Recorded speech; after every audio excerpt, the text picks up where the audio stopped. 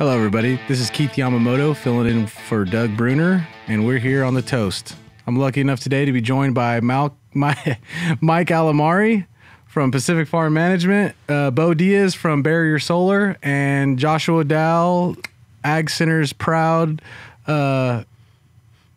member, I guess. Local legend. And local legend, and he's the ag water guy, and he works for Water and Land Solutions. So today we're here to talk about sustainability in ag. It's become and has been a pretty hot topic over the last, it's probably been a good decade or more now, and it's important, for everybody in agriculture. And that's like a buzzword, sustainability, right? Mm-hmm. And sometimes we use words like that and then we don't really think about what it all means. So I think with the group that we have here today, I think the listeners will get a pretty good perspective of how sustainability is being addressed and how it's being addressed by different sectors in the ag industry. But real quick, for everybody, what is sustainability in ag? And, sustainability is just being able to sustain agriculture through the test of time with the resources that we have available to us, right? Mm-hmm. So we don't burn through everything that we've got given to us on the earth, and burn through people, burn through our resources, burn through all of the financial resources we have as well. So in the room, obviously Barrier Solar is pretty self-explanatory. Water and Land Solutions does a lot with water resource and natural resource. And then, Mike over here with Pacific Farm Management, his resource is human resource, which is equally, if not the most important resource of everything that we have available to us. So, we're going to talk about the different things within sustainability here. And, first, I'd like to open it up and let each one of the guests here introduce themselves and say a little bit about themselves, and then we can get started on our topic for the day. So, Bo, go ahead. Yeah, how we doing? I'm extremely excited to be here and appreciate you guys having us. My name is Bo Diaz, and I work at Barrier Solar. I grew up here in the Valley. I've been at Barrier for about 4 years now, and we specialize in solar for agriculture, which has been absolutely awesome, but very challenging at the same time. So that's what we do. Most of our projects are specifically tailored around water pumps, processing facilities, and really every type of agriculture you can think of. So that's what we focus on. But me myself, like I said, I'm from here in the Valley, and I obviously the agriculture roots run deep here, and it's something that's important to everybody, regardless of what walk of life you're from or what business you're from. So it's something that's extremely important and something that I've been fortunate enough to be a part of. So sweet. Mike? Yeah, Mike Alamari with Pacific Farm Management. So I started that company going on 8 years now, alongside with a supply company. Both catered ag. Probably never thought in a million years I'd be doing what I'm doing. Mm-hmm. I went to college, was going to be a lawyer, but hey, decided let's start a business and see where it goes. Yeah. But just like God. He said, I like what he said. It's awesome, but real challenging. Every year there's always something new. But yeah, I think sustainability is a really important issue that everyone has their mind on right now. Sure. Great. Josh? Perfect. Yeah. So I'm Josh Dowell. Apparently I'm a director, of fun at the Ag Center, all that good stuff. But I work in Water and Land Solutions right now, and we kind of exclusively focus on making sure that water sustainability will be achieved because of what SGMA and Sustainable Groundwater Management Act is doing to California farming over the next 20 years. So I get to deal with sustainability issues every single day because that is probably the single most influential piece of legislation that's going to affect every asset of our business every single day, because without water, it doesn't matter human capital, financial capital, how much we can produce anything. It's all limited. So for sure. Yeah. Well, I for people listening that don't know me, I didn't introduce myself. So I am involved with central irrigation, heavily involved there. And, obviously all the irrigation we're doing now has everything to do with water conservation, getting the most crop that you can with the amount of water you have available, and budgeting it. I also work very closely with Water and Land Solutions and that team because the infrastructure side and their strategy and procurement of the water has everything to do with how we design and engineer things. I'm also involved with the Ag Center and been there since the beginning, working on developing, our marketing base and gathering all these great affiliate companies that have now created a really special team and allows us to do fun things like this and talk about important issues like this. Yeah. The one thing we want to open with, I think everybody kind of knows, but I think it's important everybody hears your guys' perspective on, why sustainability is important, and I'll just open with what I think. And, sometimes I'm from a farming family, sometimes I take it as an insult that people think that farmers aren't sustainable, right? Because for us to continue to do what we love to do in this multi-generational business we have to think sustainably. So if we, don't care for our ground, if we don't conserve our resources, then we won't be in business. And I think, most, if not all, farmers are very conscious of that. Yeah. So, leading with that, I think farmers have every intention to be sustainable because that is, what allows their kids and grandkids to stay in business. And if you're not a farmer, if you're a business people, it's the same thing, right? We don't just do business to make money. We do it so we have something, a nest egg that we can pass on, and hopefully one of the kids are ambitious and hardworking enough to take it over, right? So why is it important, right? Obviously, for us to continue to do what we love to do and meet these challenges and be in business, we have to retain and conserve the resources we have so we can continue to do these things. And it's not just agriculture, but so we have to be very conscious of those things, but every sector has a different perspective on how and what we have to do those things, So, in your eyes, Bo, why is it so important in your guys' sector? You guys are heavily involved, obviously, by doing solar. Why do you think it's important to you and the customers that you serve? Well, there's a couple things that come to mind. The first thing is water availability, right? Every grower in the Central Valley isn't getting 5-10 acre feet a year at all. I wish. Not even anywhere near that to farm, right? No, you're not getting more than you need, right? You're getting less. So solar has kind of fit into the area where a lot of growers are forced to run their deep wells. Right. Majority of the time. It's very rare that you're going to get enough water from the canal to be able to irrigate what you need to keep your trees healthy or to run your operation. So what we're seeing a lot is a lot of growers who are forced into running your deep well the whole time, right? And that's all that they have to be able to irrigate is the deep well. Well, as everybody knows, 200 horsepower deep well is not the cheapest thing to do in the world. Yeah. So on our end, we're seeing a lot of that where there's a lot of growers who, are they're challenged by that, right? You're constantly running the deep well, which is extremely expensive to be able to get water, which that's the biggest hurdle we're seeing right now. And where solar kind of plays into it is solar is able to offset that cost of running that deep well. Right. So that's one big thing in terms of what we're seeing. In terms of kind of back to what you had said about sustainability, it's not something I think that the general public's aware of, right? Most people assume that farmers were polluting the land and we're not efficient, and I don't think people realize how much renewable energy agriculture actually uses. Right. Like I tell people that all the time, and I'm like, people, hey, what do you do for a living? Oh, I do solar for agriculture. Like for ag, like farmer, like why? What do they do solar for? Like what? And I get that all the time, and I'm like, dude, like you don't realize They use the sun every day. Like you know what I mean? But the general public, with all due respect, they don't know any better. If you live in San Francisco or you live in a big city or really anywhere, you don't know any better. You just think these guys are out here using all the water and doing this and doing that, and you don't realize how much renewable energy actually plays a role.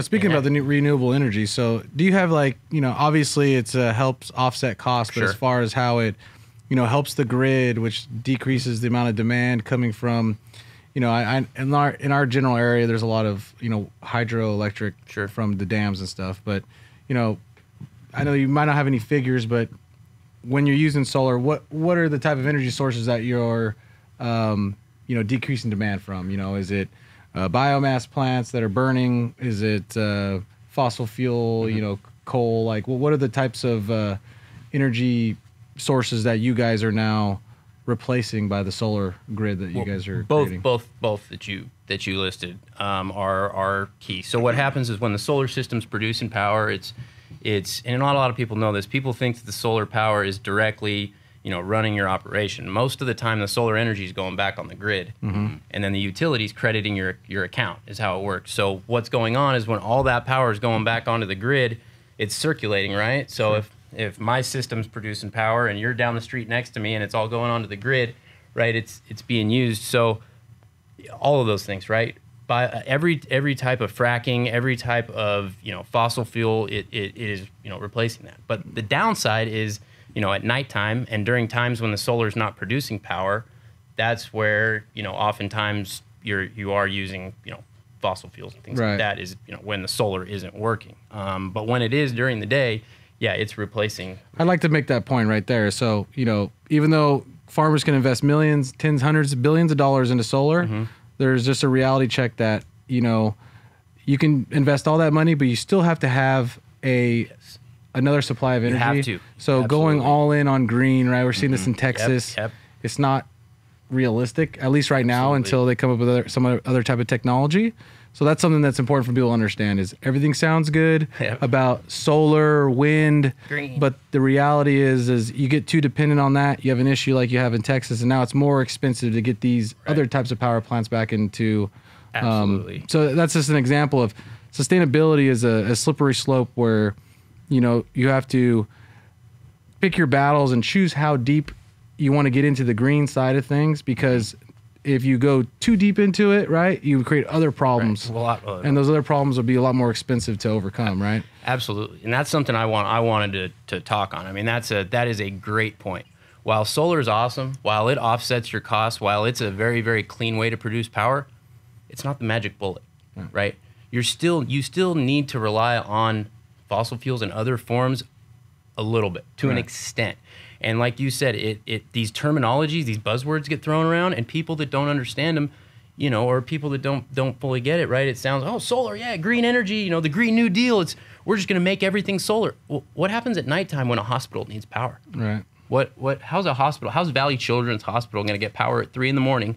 when they need 100,000 kilowatt hours every? Well, they'd have to have a battery the size of the hospital right next to it. That's what I'm going. Here's what I'm going towards. Is the battery technology right now. It's there, but it's not efficient enough to where I'd trust my life on it, right? A battery system, yes, can hold power, and it can help those things, but it's not gonna, if you're running a huge processing facility or something or anything that has a big draw, right?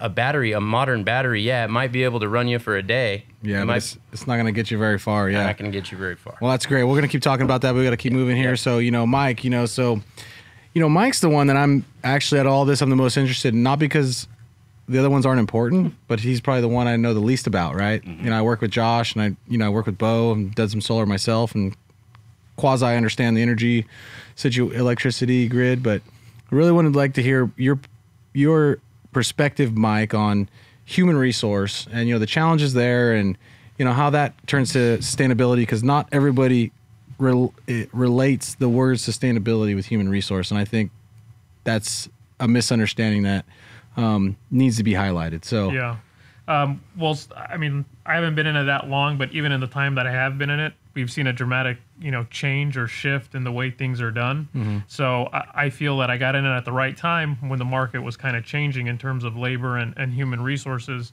So, I mean, the obvious is well, picking up what he said, the magic bullet, where everyone says there's machines to do everything now, to pick up brush, to harvest, to shake, and so on and so forth. But at the end of the day, you still need labor to, you need a guy on that machine, right. and even to the gust sprayers, you need someone to refill it and so on and so forth. So I would say the skill of the labor force now is much higher than what it used to be back then. And even when I say back then, we could talk about just 10 years ago, right, compared to now. I mean, it is a big issue, and everything that goes on with water and the sustainability over on ag affects labor, what our workforce is going to be at, what they're going to do. If guys decide on the west side to plant less tomatoes because they didn't get their allocation. Obviously, it affects us. It affects everybody. Right. But it's dramatically changed the landscape to a point where it's gone from, oh yeah, I'm just going to hire a couple guys and I'll pay them at the end of the week and that's it, to, oh my gosh, there's so many HR laws. There's so many new regulations that I have to keep up with. I can't, if I'm forced to keep up with that, I really can't focus on what I'm doing. And that's the Right. change we're seeing, where guys are like, you know what, when it comes to labor, I have to bring in a professional now. I just can't have, my old bookkeeper type the checks and Right. pay these guys. Yeah. There's been so many class action lawsuits, and so our demand for our business has gone up. So I guess that's a good thing, at least.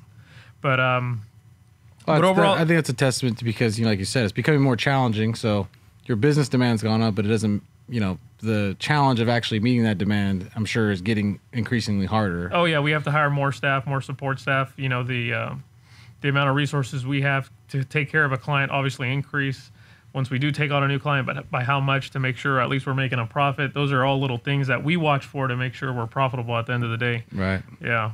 In your opinion, so like you talk about some of this policy stuff and regulatory things, HR, safety, just all these labor rules that make it difficult. But from an actual labor supply, human resource supply, qualified workers, technical skilled workers, in your eyes, what are the keys for that segment to be sustainable? All of us, right? We're all a part of human resource in this room.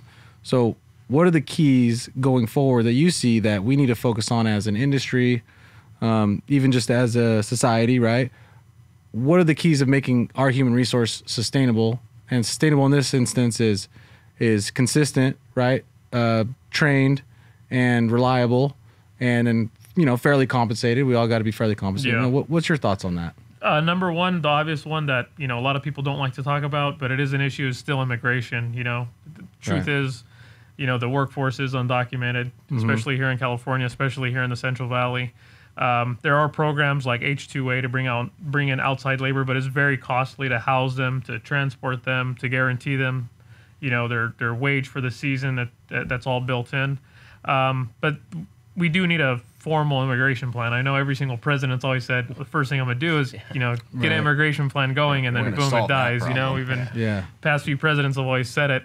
And then the next thing is training the workforce, at least that we do have, to the new industry. We're taking guys that are used to weeding with a hoe or with a shovel to getting on a machine shaker and understanding how to use hydraulics and so on and so forth. Right. So we have little programs in our company where we take, where we have our crews that, these guys that prune, that do just general labor, and we try to pick and choose the ones that we think can go on a machine. We try to test them in a certain way, or just the way they act or the way they talk. And we're like, hey, we want you to come one day and, we're going to drive you in a tractor in a training course. Right. And from there, we're able to increase our labor pool and increase their skill set. So they're happy, we're happy, and our clients are happy. So everyone wins. Right. And we can't keep up right now. We're basically having to do one every month or whatever the case may be to meet the demand for what's going to be out there by harvest or by next year and the following year. Right. No, that's extremely enlightening, right? So just in summary, Mike's obviously very sharp and he knows it like the back of his hand, but a clear path to being legally employed, right? Yeah. So that's number one, which I think we all in here agree. I think a lot of people here listening would agree. And number two, right, a clear path of how to train on these newer, more skilled type positions that are now taking the place of the older guard of, hand labor, physical, more of the, just hard labor, right? It's just Yeah. tough, Yeah. it's just tough stuff. Hoeing weeds, picking things by hand, right? Running rakes or whatever it is, right? Putting in tarps, running sprinkler pipe. So that's great for everybody to know, because people don't look at it that way, right? The strawberries show up in the grocery store packed. No one thinks about how that happens. No one thinks about how things get sorted or tractors get operated. Yeah. So that's very important for everybody that's listening that doesn't have that understanding of.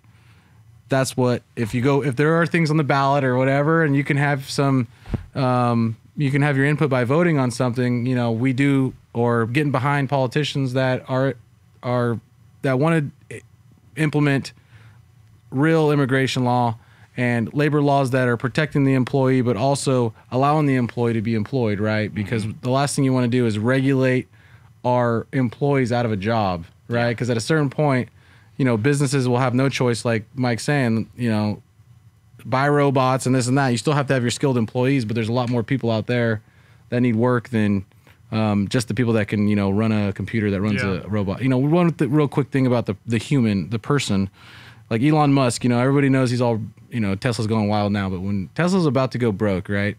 Elon Musk was in Fremont or wherever he's got his plant, and he was on the floor, on their assembly line floor. Yep. And he had tens or hundreds of millions of dollars worth of robots.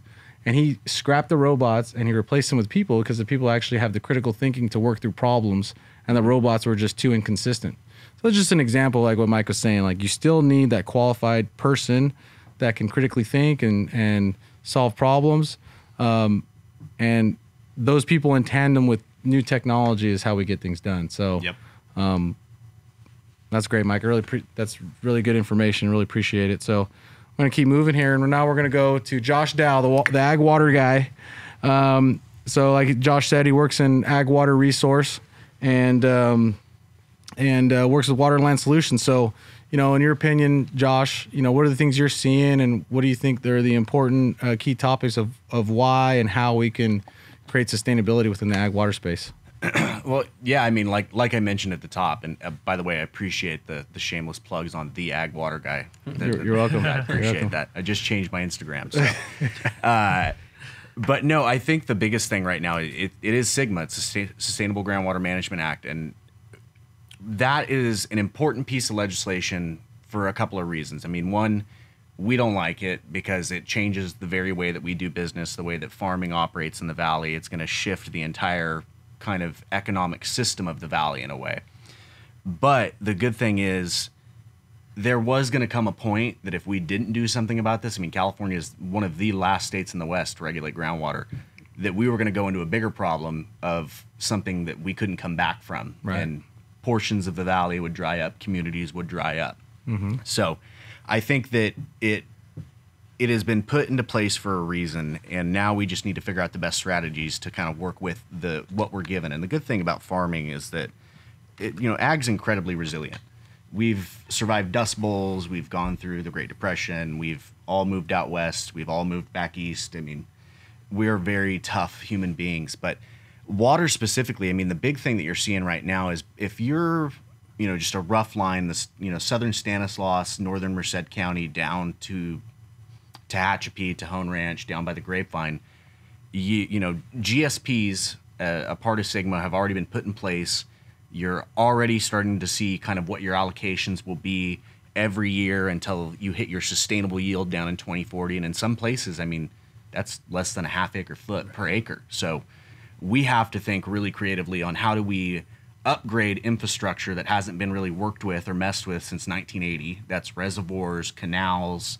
I mean, things like the aqueduct are coming into mind. How do you upgrade infrastructure to now meet demand of something that it was built for 40 years ago? Well, 60 if we're in 2040. And how do you get that same thought process down to the local guy, the farmer that's got 100 acres of trees, or the farmer that's been farming the same piece of ground out in the middle of Fresno County and has never relied on a surface water supply. So there's going to be a lot of interesting things that come about, and it's exciting because it's almost creating new markets. And when I say creating new markets, is we can now start seeing ways that we can buy and trade surface water. We're going to see ways that we can buy and trade groundwater credits within our subbasins that are defined by SGMA. So there's going to be ways that you get new operational flexibility coming through SGMA. Yes, it's uncertain. We don't like uncertainty. We don't know what we're headed towards. But I think it's going to be a defining point in kind of California's ag future. And I really think that it's important to note, hey, don't be afraid of change, because sometimes change can lead to unexpected opportunity. Right. Sure. And that's the beauty of it. And to add to your point, it's like the really resilient community and the things that are already in motion right now that we're seeing, right? So you mentioned like groundwater credit exchanges or surface water transfers, but the other thing that's already happening, right, is we're already looking at how to solve the problem with groundwater recharge projects that are already in place that we've been involved with or know people that are involved with. And that's from a private level all the way up to a public agency level with large large irrigation districts. And so that shows, the resiliency and the effort for this whole sustainability. This is in this situation, it's sustainability through water resource, but that effort's already going forward, right? And this is all proactive effort, right? The regulation hasn't really necessarily even. It hasn't sunk its teeth. It hasn't come into effect, and some things might be known, but not all things are known yet. But these people and agencies are already doing these things ahead of time to help solve the problem, right? And so that's what's exciting, and that's what kind of shows the resilience, of the ag industry. Is you have these massive projects where we're literally sinking tens of thousands of acre feet back into the ground, back into the aquifer, to obviously supplement what we need to use in farming or other municipal or industrial, but we're putting it back so that way we have the ability to use it in the future. Yeah, right? we have an insurance policy at that point. So yes, we're increasing sustainability, but I think the really important thing to note with recharge is that, you can talk climate change, you can talk about drought and all of these things. Recharge is an insurance policy against drought. If we have good recharge policies on farm at the agency level, we can take excessive flood water in wet years, put it in recharge basins, and then have a bank account that we can use in case of a rainy day. Right. And it's nothing bad comes from recharge. I think that's a pretty good way to say it. And not a rainy day. Not a rainy day. Not a rainy day. That's the only time you can do The opposite. Yeah. That's good. But yeah, that just shows, right? And these are just the things that we figured out that we can do to meet that issue now. With the innovation and the progressive nature of the ag industry, we're going to find other ways, right, to solve that problem. And, we're, like I said, Central and Water and Land Solutions. We've worked together on projects to help some of these farmers or other agencies to help solve this problem. And, hopefully we can continue to do that. Because, like you said, Josh, none of us like regulation when it costs us more money, increases our operating costs. But you have to look at it on the big picture that it's a necessary evil in order to be sustainable, right? And in order to continue. One other thing, it kind of has to do with all of us here, but, Matt from Penny Newman was supposed to be here, but this is a plug for him. I know this is something he would talk about a lot is, we've talked about human resource, we've talked about water resource, we've talked about energy. But, one of the other things is, which is a very key point to maybe the heart of agriculture is the soil, right? And what has a lot to do with the soil is carbon. And that's another, buzzword that's going around right now. And another way that farmers, which is starting now and I think will continue, is, carbon sequestration and carbon, being carbon neutral or even carbon negative, which is a positive. Something that farmers have the most potential of any industry, right, to sequester or absorb the most carbon dioxide out of the atmosphere, and that happens through photosynthesis in plants. And for the people out there that don't understand how this works, plant takes in carbon dioxide and photosynthesizes it with sunlight and uses water, and that carbon actually ends up in the soil, right? And so obviously, where are the most plants? You've got millions of acres of orchards, millions of acres of vegetable hay crops in California. So another way that agriculture is pushing forward to be sustainable and also help our carbon situation is through a regenerative ag type process where we change the way we till things a little bit. We change the type of inputs that we're using. We change our practices so that way we release less carbon in the atmosphere and we sequester or we absorb more carbon into the soil, which the more carbon that we have in the soil, the more fertility, the more growth, the more tilth, the microbial populations and the beneficial bacteria and all those things in the soil do much better with a higher level of carbon in the soil, which is carbon in the soil is basically organic matter, right? So places that, people talk about virgin dirt. The reason why virgin dirt is so fertile and so great is that it has tens of thousands, if not hundreds of thousands of years of organic matter that's aggregated in the soil, right? So, we'll probably have another podcast to go more in depth about that, but I definitely want to touch about it because, if you're talking about agriculture, you can do a lot with water, human resource or labor, energy, and soil. You know, those are, I mean, obviously we need the sun, but those things, I mean, you can do pretty much anything with those things. So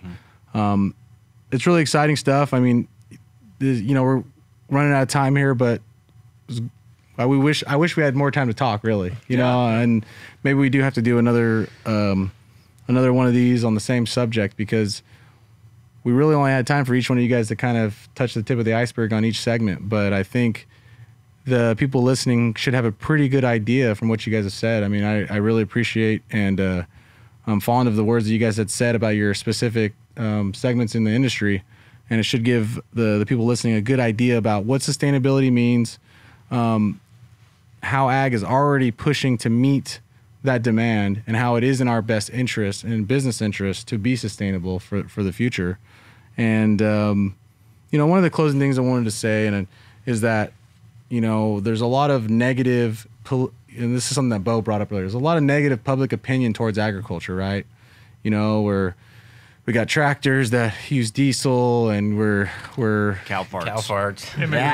cow farts. Yeah, you got Great minds. You got that, and you know, we work people too hard, and we use all the water. You know, it's all these negative things, but you know, the reality is that any water that goes down our drain ditch, any, you know, employee that is being mistreated, any you know, energy that we waste, it hurts us, right? You either have a disgruntled employee that doesn't want to perform. You got water that you paid for that ends up in the drain ditch. You've got energy you paid for that ends up you paying PG&E or whoever, and it's a waste of energy, right? 100%.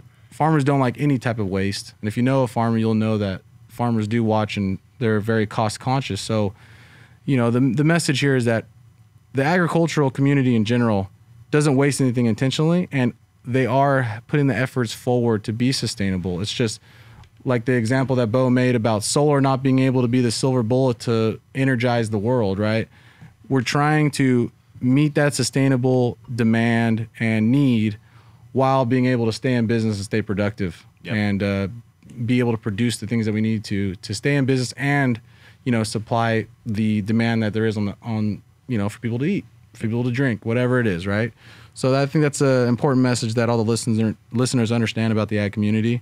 And, you know, I want to thank you guys for showing up, Josh, Mike, Bo. Like I said, I wish we had some more time, but it was really we can good. always come back. Yeah, we can always come back. We can always come back. Yeah. And I really enjoyed talking with you guys. So one more plug again. Mike with Pacific Farm Management. If you guys need anything out there, I mean, he pretty much does everything, you know, from anything that has to do with labor all the way to materials, you know, planting, marking, development, anything that has to do with it. One more thing. I didn't know Doug takes vacations, though. Yeah, I know. Yeah, I forgot to bring that up. Yeah, if you ask Doug, he doesn't take vacations until you call him and he's on vacation. Thank you, Mike. I didn't say it, Doug, all right? I didn't say it. I don't know what you're talking about. He's training. Yeah, I'd like to thank Bo from Barrier Solar for being here. You know, I can say from experience, call Bo, he'll take care of you. They figure it all out, man. They have everything in house, start to finish. They'll get it done for you. And then Josh, the ag water guy, always appreciate what you have to say, and looking forward to the things you got coming up in the future. Yeah. And all these guys, I know, well, some of you guys will only listen to this, but others that are viewing it, you'll see everybody here is pretty young, so we're all looking to lead the next generation and do the best we can in ag. So with that, guys, we gotta do a toast, and all right, toast to sustainable ag. Sustainable ag. Cheers. Yeah, he's already got water. There you go.